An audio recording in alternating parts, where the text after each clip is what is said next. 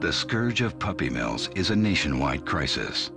The Humane Society of the United States estimates that as many as 2 to 4 million puppy mill dogs are sold every year.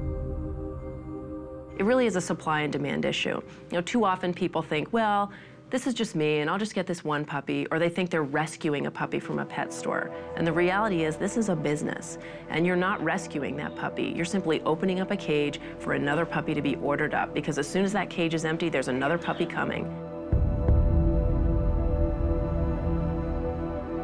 It's so important that people take strong consumer action, that they make a choice that they're not going to support puppy mills. Diana Foster, owner of Thin Schmidt German Shepherds, fears that licensed dog breeding facilities like hers could be mistakenly thought of as puppy mill operations. The puppy mill industry has really affected our business as well as other professional breeders, as people really don't know who to weed out, and we really have to gain their trust. The first thing I think that's very important is ask about the parents. You want to see them. You want to be able to touch them and pet them and see what her temperament is like. I think it's very important for the dogs to have a really good environment. They do need exercise and social interaction with other dogs as well as people, so that's very important, the environment that they're raised in. For puppy mill dogs, the journey through life is often tragic. But there's a happy ending for the 11 dogs rescued the day Cesar accompanied LCA.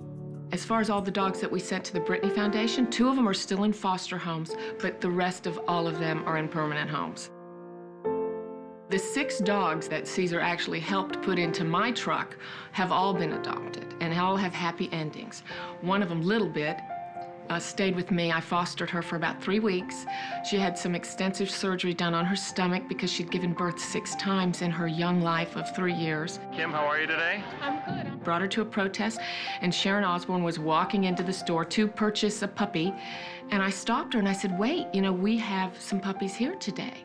And she said, let me see them, and I showed her a little bit, and she fell in love, and it worked out. Hi, Cesar, it's Sharon Osborne. I want to thank you and Last Chance for Animals for rescuing Little Bit, because she is now a new member of the Osborne family and we love her loads. Thank you. Look, she can't wait to get away.